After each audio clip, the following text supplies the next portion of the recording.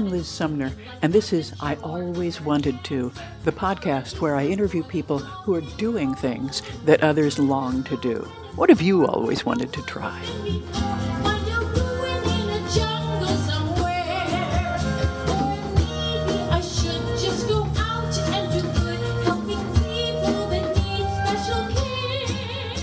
My guest today is Siobhan Colgan.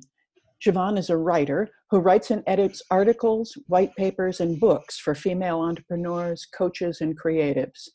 She's also a book midwife, and that's what we're going to be talking about today. Welcome, Siobhan. Hello, Liz. Lovely to be here. Thank you for having me. My pleasure. And so tell me about being a book midwife. What's that?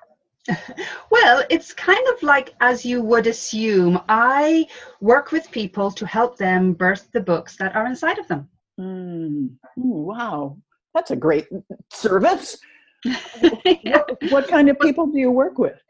Well, I've worked with both men and women, both male and female writers in the past, but now I primarily work with female entrepreneurs or business owners, creatives and coaches. And these can be people who are at the start of their new careers, or who have been making jewelry or been on a creative path for a while, and they want to write a book about what they do. Okay. So it's more often it's like nonfiction rather than somebody who's going to write the great American novel. Yes, like I said, it's primarily with people who are on the entrepreneurial path and they want a book to support the work that they're doing. Okay, great. And so how did you feel called to do this work? Well, I guess I felt it was really important to start acknowledging female entrepreneurs' voice in the world and their vision in the world. I actually do think that women have a different way of working.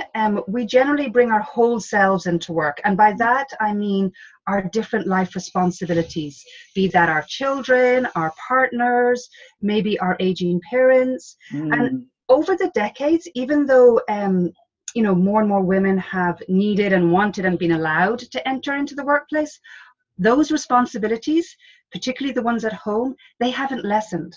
So how do we bring our best selves to work and to our home lives? Often we do that by working different hours, job sharing, part-time work, all of that. And that is the different way we have of working. And I think also, Liz, what's happened more recently is that more and more women, like you and I, have started to create new forms of working that meld all of these facets of who we are with our work life. And so we move through the hours of our day in a way that enables us to be kind of fully present in all those aspects of our life. And we don't apologize anymore for being mothers or partners or carers, as I said, because a lot of people are caring for their aging parents or have other responsibilities in that way. So what has all this got to do with book writing, right? Well, well, as an entrepreneur, if you're setting out on this road, what do? You generally start looking to others for help, right? And one of the first things you do is you pick up a book. You pick up a book and you start reading books upon books about different people who have done the thing that you want to do, who have walked the path that you want to walk. But there aren't that many books out there written by female entrepreneurs who have done this, who are working in this new way. So that's what I want to do. I want to help these women to form a platform to write about how they are working, even if it's about the difficulties and the challenges they have, to write all of that so that other women who are out there who want to walk the same path have something to read and go, oh my gosh, look, this person has done that and they're showing me how I can do it, or they're talking about the difficulties that I've been feeling. That's really what it's all about. Wow, what a great mission. Yeah. Thank you. Tell me about the people that you work with and what's holding them back from doing this on their own. Well, I actually think it's fear. Fear is holding them back. It's certainly what holds me back in so many things that I do in my work. And I find that it's with a lot of the women that I work with, it's fear. It's fear of visibility. And that's a big one for women. It's fear of being ridiculed, particularly by the people who are in your life already. It's the fear of failure as well. You set out on this big mission and I'm going to write a book, and then you don't, because life is so difficult to manage, or there's so many balls up in the air that you're juggling. The book project just falls by the wayside. So I think it's fear is the main thing that holds people back, and it manifests itself in different ways. What are some things that you do to help a person get over those kinds of issues? Well, I mean, one of the first things I do is to suggest that people just start small.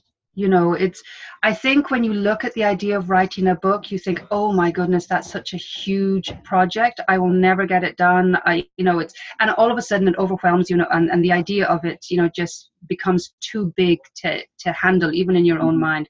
So start small. And start with your mindset. Start with knowing that you can write a book. Everybody can write a book. And what I do with my clients is I start by saying, well, why do you want to write it? What positive things will you gain from writing a book? How will it make you feel? And I suggest often that they put together a vision board, that they affirm to themselves, why their ideas are important, why they should have their voice out in the world. And you know what I do every month? I do something, and I still do it. I make a list of everything I've accomplished in terms of my writing projects. And sometimes that list is 2 pages long, and sometimes it's not even half a page, but it's a list. And even if I've only accomplished 3 things that I'm proud and grateful for that month, it's 3 things. So, start small, and start by, like I said, start with your mindset. Start by realizing that this is possible for you.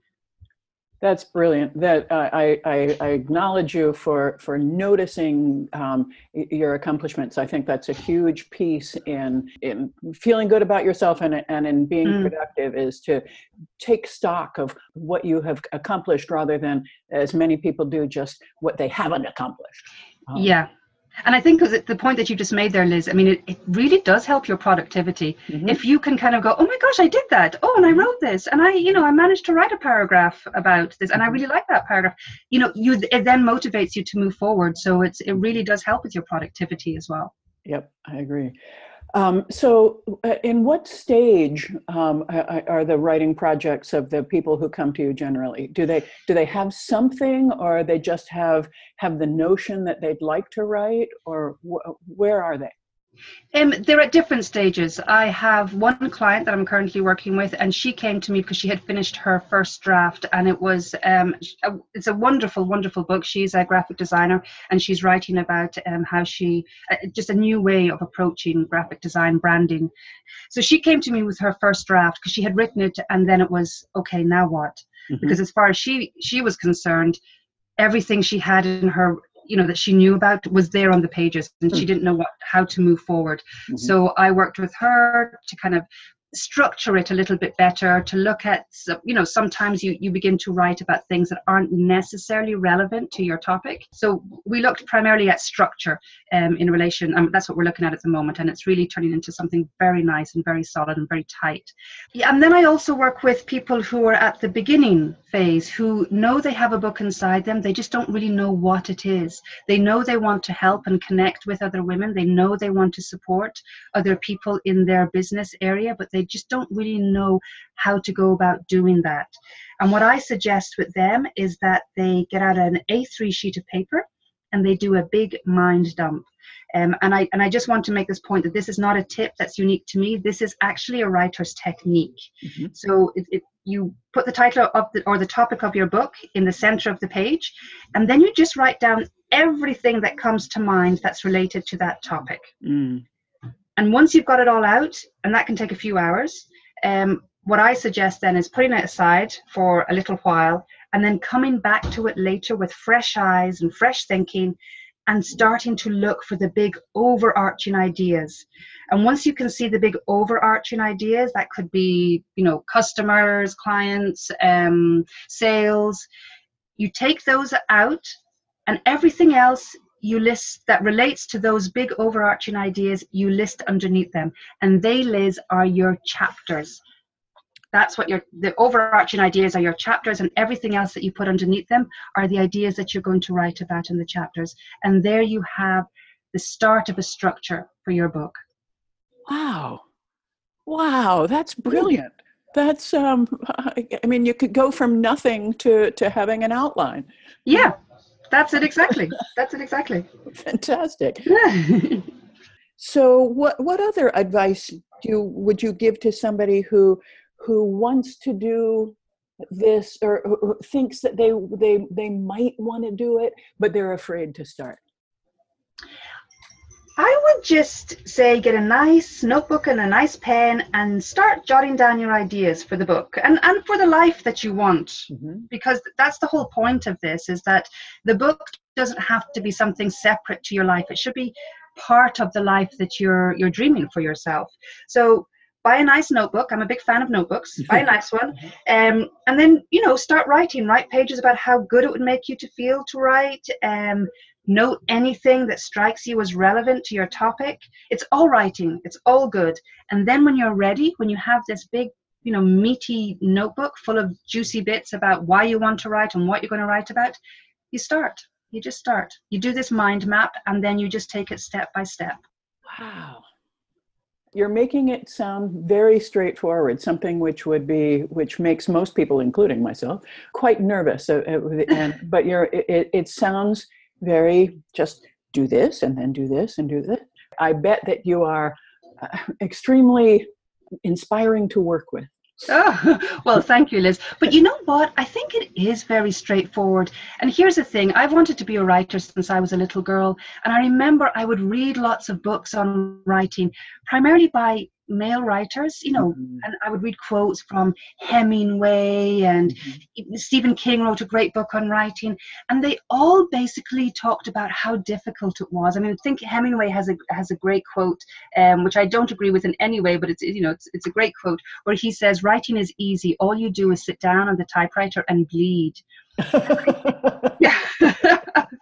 But to me, that's not writing. And for years and years, I thought that was writing. Writing is so difficult. You have to be this incredibly gifted, unique person to write. And then I realized writing a book actually is really just about having a conversation with somebody. It's just about sharing your thoughts. And it can be as easy as all the other things that we do that enables us to have platforms, that enables us to get our voice out, that enables us to talk to other people. It doesn't actually have to involve a lot of, bleeding.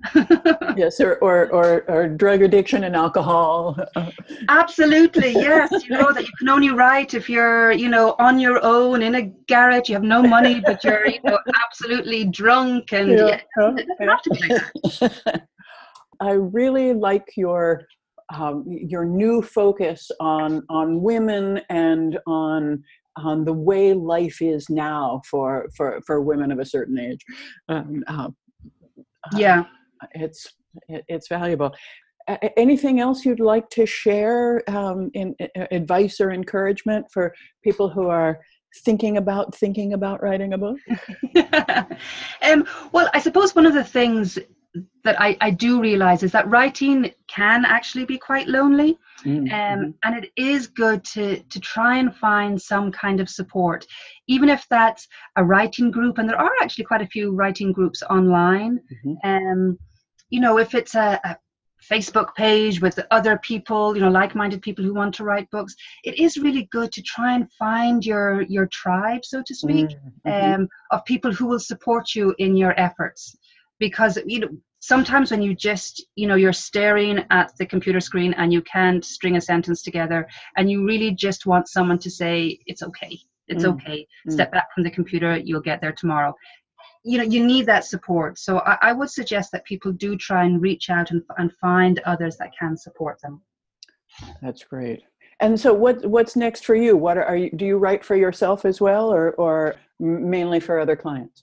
Well, you know what? I have been I used to ghostwrite a lot, so I have actually written a lot of books, but not under my name. But now I've stepped back from that, and I am in the process of writing my own book, and I am working with other wonderful, wonderful women, helping them to write theirs.